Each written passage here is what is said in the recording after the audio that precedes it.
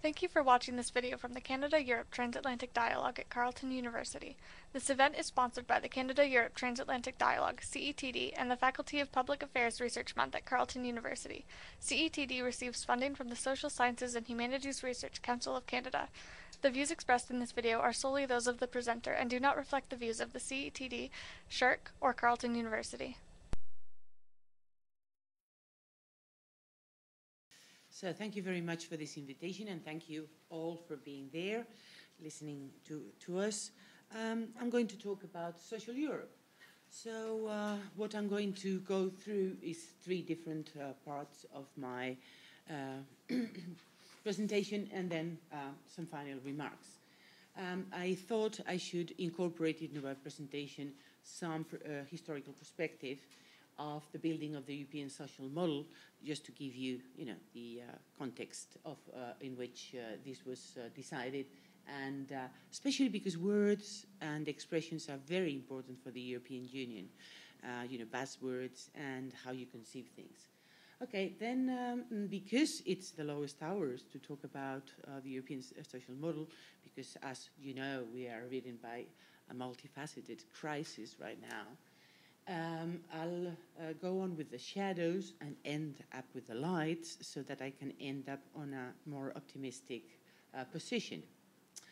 Now, the EU is primarily an economic union, not a social one, and that has always, must be always taken into account. Okay, so from the very creation of the union up to the present, social policies, social protection policies have been understood in different ways. So for the period from 1957 to 1987, social development was conceived just as a mere natural consequence from economic growth. Economic growth would bring with it higher social protection.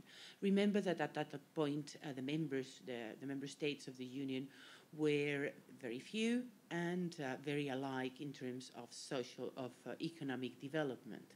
So social protection was not such an issue at that point. Then from 1987 to 1991, the economic and social cohesion within the single market took another way of seeing things. So it's not just economic cohesion, but also social one, yeah? And this led to the Charter of the Fundamental Rights. This is for workers, not for citizens. This view makes a big step ahead. And then from 1991 to 1996, after the Maastricht Treaty, the Union was focusing on promoting employment, but also solidarity with it. Finally, for the from 1996 to year 2000, social policy was recognized as a factor for attaining sustained economic growth, and this is sort of the highest hierarchy of social policy ever reached. Okay, so the European social model could be said that it was coined by Commissioner Jacques Delors in the Val-Duchesse summit in 1985, yeah? With the principles of solidarity, equality, and social cohesion. So the European social model has been talked about and discussed ever since in the literature and by policymakers and administrators. And sort of four different understandings have emerged. The first is that it is an ideational abstraction, yeah? Not a real model, but something you're sort of pursuing, yeah? Something that you're walking towards. It's also understood as a feeble construction because of the ample and with every enlargement increasing variety or heterogeneity of the welfare states, of the national welfare states. It's also further, it is also understood as a transnational welfare state with a common minimum denominator. So what the policies that are cooked up in Brussels do is establish a sort of common denominator for every country. And I highlight the fourth approximation, because that is crucial. I mean, probably that's the most important one for the functioning of the Union, a legitimizing political project and process. So that legitimizing function is essential in the sense that if you look at Eurobarometer data on the preferences of citizens, of EU citizens, what they all have in common is that they are not only they identify with living in a country where there is a developed welfare state, yeah, but also that without that social protection policies, that would be, you know, the whole EU would be really delegitimized, yeah? So it has to work in both directions. Good. But social policies, social protection policies, follow the subsidiarity principle within the EU.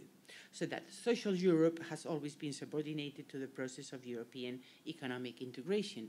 So the focus is the highlights, the emphasis are always dependent on you know, the economic context, the economic cycle, and so on and so forth. And it's a very changeable agenda. This means obviously that social protection policies are limited by these principles of subsidiarity, and that European institutions are only able to define the guiding principles and the ideological approaches of common social protection policy. So they have a very intense role in what is called cognitive Europeanization. So well, the way of doing things, the ideas on how to implement them, the approaches, is what the European Commission, is how the European Commission can influence national governments into moving in one direction or another in social protection. But the EU also bears an indirect influence.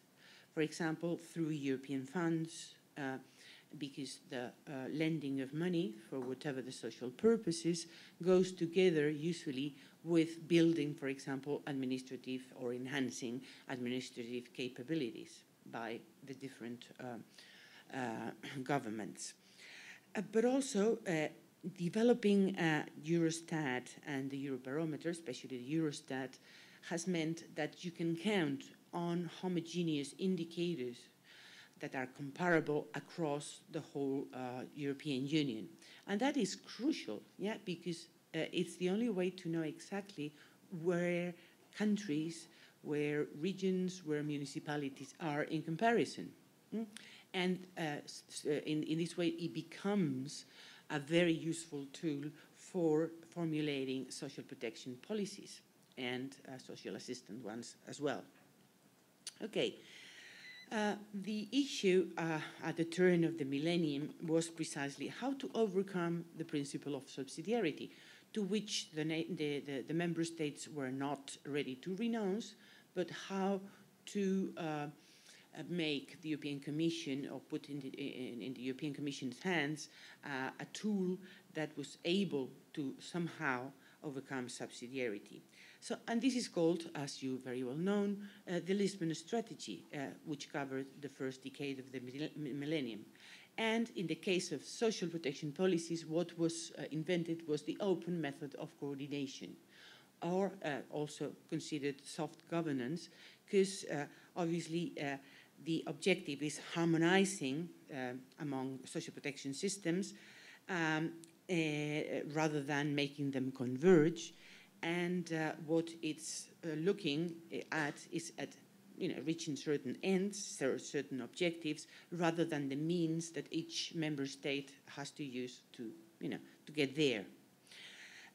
It's soft governance because it's mainly recommendations. What the European Commission does is not directives or hard legislation.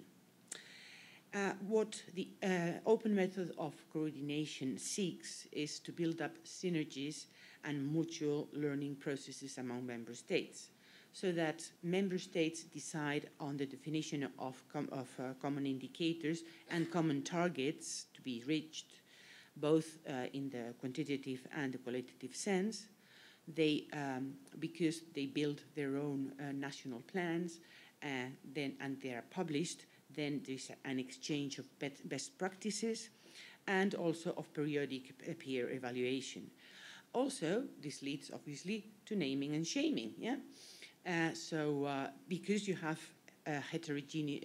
homogeneous indicators and targets are set, then obviously when this is evaluated, it's perfectly known which member states, which regions are doing better or which are doing worse, according to the targets that are set for the whole of the Union, but also to the targets that are set individually by each country. The OMC applied to social protection policies mirrored very much already the European employment strategy, which was introduced in 1997. And then the OMC also incorporated in 2000 social inclusion and social protection. The NAP-INs and the NRPs are precisely the national reports that are elaborated every 2 years, and then regarding social inclusion in the first place, and regarding pensions, healthcare, and long-term care in the second one. And this becomes a joint report, both issued by the European Commission and the Parliament. So, as you also know, probably the targets of Lisbon were not reached. So there was a revision of the Lisbon strategy at the middle of the decade in 2005. And in this revision, it was decided to displace very much social inclusion targets in favor of growth and employment creation. So the initial objectives were sort of changed. The Lisbon strategy was followed by the 2020 strategy, which is the next decade, and we are in the middle of it, so that since 2010, the unequal impact of the crisis on the different member states, and also because obviously every state had different national political responses, reduced, sort of the OMC achievements of the previous decades. So the new strategy had to deal with that and to recover primacy of social inclusion, social protection, and the fight against poverty. In fact, the fight against poverty was considered a flagship initiative, which is sort of highest rank, considered highest rank objective. Among those 7 objectives, the employment rate should reach 75% by 2020. Then there's also some objectives on energy, reduction of carbon emissions by 20%, and also the increase of renewable energies also by 20%. The reduction of early school leavers below 10%, the increase of university graduates up to 40%, and the reduction of 20%, about 20 million people in the whole of Europe, of the poverty rate. For that purpose, a European platform against poverty and social exclusion has been created, and the main aim of this platform is to promote social innovation for vulnerable groups. So this is the 2020 strategy that is being revised right now. As you can imagine, because of the impact of the crisis, revisions are going to be substantial. Yeah. So going on to the shadows, I say crisis with a red E because it's several crises at the same time. So it's low hours for social Europe, and that means that social endeavors are currently in a social downward spiral. This is also because of harsh austerity. I call it their Eucken under the pillows by Walter Eucken and ordoliberalism. Yeah, so there is an increasing, the crisis has also produced the economic one, increasing economic and social heterogeneity among the 28 member states with the successive enlargements. We have the problem, as it has already been mentioned, of Grexit and Brexit, which are both major challenges to European cohesion and stability. I was reading The Economist a couple of weeks ago, and their advice was for people in Great Britain to vote in the June referendum as pro-European Eurosceptics. Yeah. We have a problem with migrants and refugees, and also with the new economic governance framework. The fiscal deficit controls, harsh austerity, and meant that, the signature of the Treaty on Stability, Coordination and Governance of the European Monetary Union, and the introduction of the European semester, which is a totally new governance tool. This is what, who does what in the European semester. I'm not going into it. I'm just trying to show you that nothing is simple in Europe, yeah? Okay, so social Europe is under pressure of budgetary commitments, and the European institution shaping of responses to the crisis has entailed the mutation of the European Central Bank from a monetary to a political institution, imposing certain measures on countries, rule-based management of the Eurozone crisis, national labor law reforms. So one still has to wonder whether fundamental rights still matter. So we're going sort of from flex security to flex precarity, so everybody's quality of jobs is decreasing. And policy making has been rescaled upwards. So the Union tells the member states what to do, and the member states tell the regions and the municipalities what to do in terms of budgets and how much to spend. So, as already mentioned, social consequences have been very, very deep because of a long-lasting social crisis. So we have increased economic, political, and cultural heterogeneity, growing inequalities between and within EU member states. The harmonization process is obviously compromised. And in many member states, there's been a drastic reduction of social protection, labor rights, quality of employment, and social dialogue.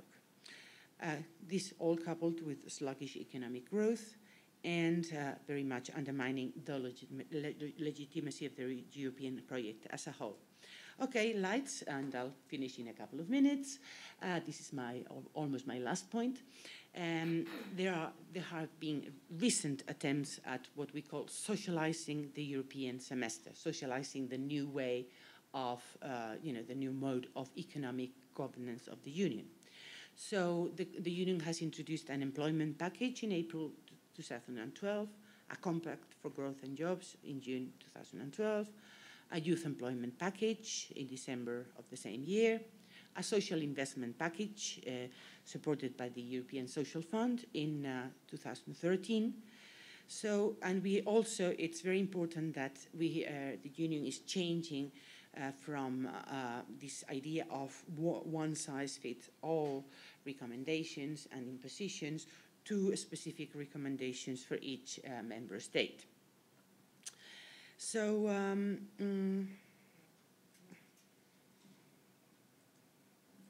what's going on here? No, I was pressing the same button. Oh, God. To 1, to 2, to 3, lights. Okay. Towards a triple A social Europe. This is how Commissioner, the Director of the European Commission, Jean-Claude Juncker, framed it in October 2014 in his speech before the European Parliament. So the semester, the new governance tools is about more than just the economy.